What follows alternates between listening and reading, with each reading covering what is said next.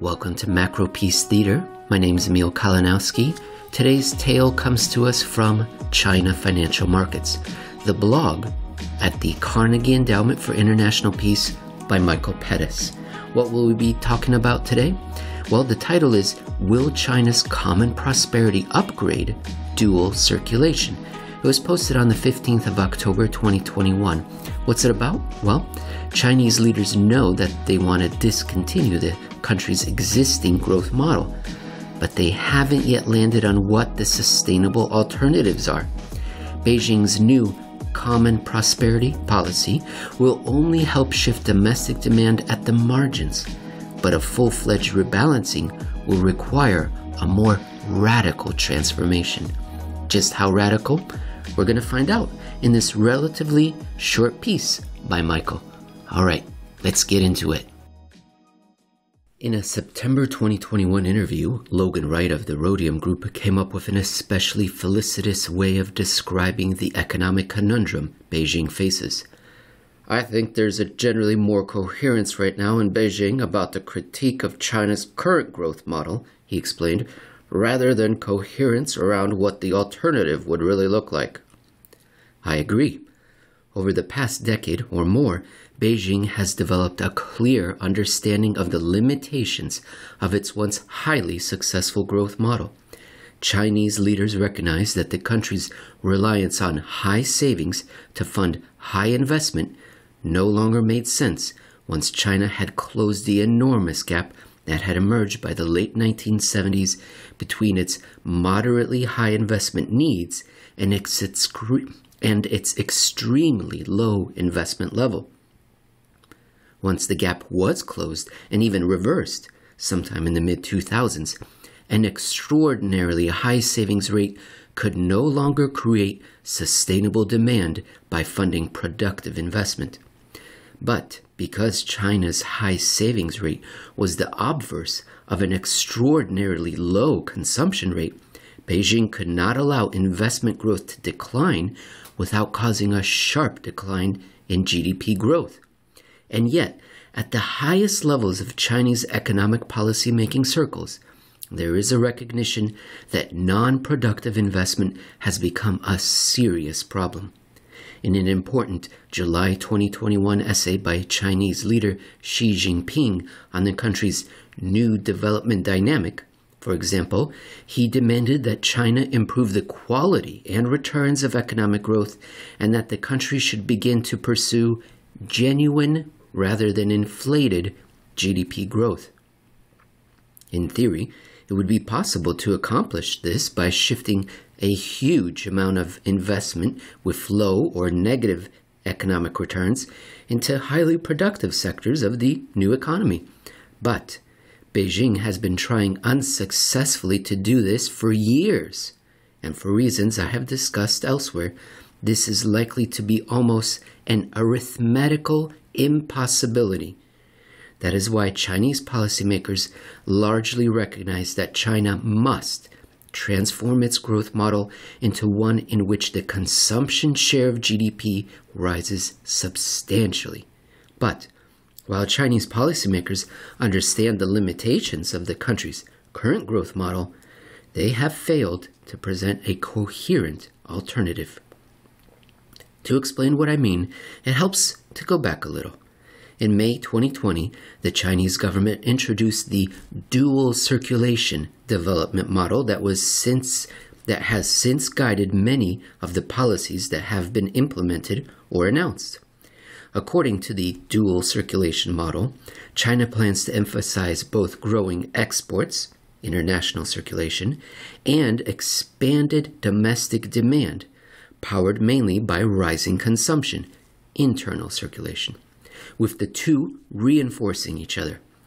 The idea is that expanding demand for Chinese manufactured products and exports, as well as domestic consumption, would support and strengthen China's manufacturing base, which, for Beijing, is the engine of China's development success. Part 2. The contradiction in the dual circulation model. But As I explained in an August 2020 Financial Times op-ed, there is a contradiction at the heart of the dual circulation formulation. China's export competitiveness, like that of Germany, Japan, and other persistent surplus running countries, depends on ensuring that workers are allocated, whether by wages or social transfers, a relatively low share of what they produce. It is no mere coincidence that in all the countries with high persistent surpluses, workers are paid less relative to their productivity levels than the workers of their trade partners. China's export strength, as Matthew C. Klein and I explained in our 2020 book, Trade Wars Are Class Wars, depends at least in part on the low share of workers retain of what they produce. But China's low domestic consumption rates, among the lowest in history, are mainly the consequence of Chinese households retaining one of the lowest shares of GDP on record. This means that conditions that strengthen consumption result in less competitive exports, and vice versa. In fact, in the 15 months since Beijing proposed the dual circulation model, the export share of China's GDP has surged, while the consumption share has lagged. Again, this is no mere coincidence. Weak income growth relative to GDP has increased China's export competitiveness while helping to repress domestic consumption. Perhaps it was partly to address this contradiction that Beijing recently modified its development strategy by reintroducing and refurbishing an old phrase, common prosperity. While there is still much confusion about what this slogan might mean, and it will probably be months before a consensus emerges, a September 2021 China Daily article describes it approvingly as including the adjustment of overly high incomes, more help for low-income groups, and the expansion of the middle-income group. The goal of the Common Prosperity Campaign, it seems, is to rebalance income levels through transfers from those who are rich to those who are not. But rather than doing so by raising wages, which would undermine export competitiveness in a country in which the export sector comprises a disproportionately large share of the economy, Beijing will focus partly on fiscal transfers and mainly on what it calls tertiary distribution.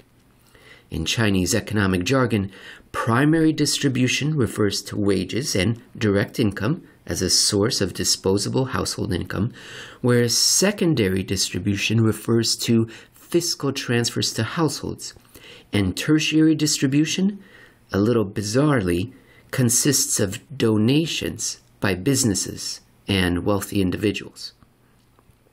Part 3. The limitations of common prosperity. Rather than raise wages, in other words, Beijing will pass on what it deems to be the excess profits of businesses and the wealthy to middle and working class Chinese households in the form of fiscal transfers and donations from businesses and the wealthy. In this way, the Chinese government can keep domestic wages competitively low, while at the same time raising overall household income levels by effectively delivering to workers and the middle classes a higher share of business profits. In principle, this approach could help strengthen domestic consumption without undermining export competitiveness. But there are at least 3 reasons to be cautious. First, donations by foundations set up by Chinese businesses and wealthy individuals accounted for roughly 0.2% of GDP in 2017. By comparison, charitable giving in the United States amounted to 2.3% of GDP in 2020. Not only is China's figure very low in and of itself, and very low compared to those of other major economies, But most of this giving in China is not used to boost household income directly, but rather is donated to universities and think tanks and used to fund indirect support for poverty alleviation and healthcare. Giving in China mostly goes to support the supply side of the economy, in other words, rather than the demand side. For this to represent more than marginal income rebalancing would require not just a substantial increase in the amount of private donations, but, more importantly, a significant restructuring of the form of giving. Second, by forcing the private sector to bear the brunt of the adjustment costs for rebalancing Chinese income distribution, the Common Prosperity Campaign risks undermining the dynamism of the Chinese economy. This is something several prominent Chinese economists and policy advisors have already warned about. But the third reason is by far the most important one for why it would be prudent to be cautious about the projected success of common prosperity. Beijing may be seeking to resolve Western forms of income distortion instead of Chinese forms of income distortion in China's very different economic context. In the West, where household income typically represents 70 to 80% of GDP, the main income distortions are in the unequal distribution of the benefits of growth between those who are rich and those who are not. In China, however, households retain a much smaller share, roughly 55% of GDP. While income inequality is certainly a problem in China, the country's low consumption rate isn't primarily caused by an unequal distribution of income among households. It is mainly caused by the low household share of GDP, itself a function of the country's very high government share of GDP, which is recycled into investment, rather than used, as in other countries with high government shares of GDP, to support demand-side social programs to benefit households. Chapter 4. An incoherent alternative. That's the problem with trying to address Western-style income inequality in China, where income inequality is a less significant contributor to the country's major income distortions. Until Beijing begins to transfer income from local governments to households, either directly or indirectly in the form of social welfare programs, it will be impossible for consumption to play a more normal role in driving the next stage of Chinese growth. But the political implications and the required institutional changes are probably well beyond any consensus Beijing and local provincial capitals have been able to reach. Among other things, such changes would require a huge reduction in the capacity of local governments to subsidize and support local production and investment. This is what I mean by the lack of coherence concerning the substantial alternative to China's current growth model. The politics of income transfers from the government to households likely will be even harder to absorb institutionally than the politics of income transfers from the wealthy. The former will require, among other things, an enormous increase in the ratio of household income to government income and an equivalent reduction in the capacity of local governments to intervene in and direct the economy. It is hard to imagine that a relative transfer of this magnitude would not come with an equivalent relative transfer of political power. By the way, it is important to recognize that this would be much less of a problem for the central government in Beijing than it might be for local governments. The central government's relative power might actually increase as the relative power of local governments diminishes. But local elites who benefit from the power and largesse of local governments are likely to strongly resist steps that would result in them having such a diminished role. The math is otherwise quite straightforward. As long as Chinese government officials and businesses retain and invest a disproportionately large share of Chinese income, while households correspondingly retain a disproportionately low share, the only sustainable way to rebalance domestic demand in the direction of more consumption requires that either the Chinese government or Chinese businesses absorb the bulk of the transfers to the household sector. If businesses have to absorb the costs, Beijing risks derailing China's engine of growth. That leaves the government as the only option.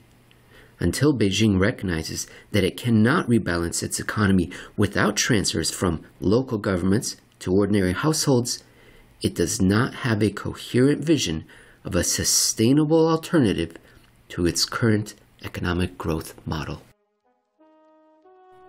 Thank you for listening to another episode of Macropiece Theater. This is not the first time I've read Michael Pettis, and not the first time I will be recommending his work to you. You can find him on Twitter, where you will be able to enjoy and learn from his dozen tweet-long threads that come out on a daily basis, at Michael X Pettis. If that's not enough for you, you want a bigger chunk that you can chew on, why don't you go to his blog at the Carnegie Endowment for International Peace. Simply search for China Financial Markets, and there you will find a decade's worth of blog posts which are readily consumable to this very day. They're evergreen, fantastic lessons about economic history and the relationship between different sectors of an economy, households, the wealthy, government, businesses, as well as global capital flows. And if you really want to dive in face first, no helmet, no net, no pants, check out his books. Trade Wars Are Class Wars, The Great Rebalancing, Avoiding the Fall, The Volatility Machine. Excellent. Have a good rest of your day. I will read at you tomorrow.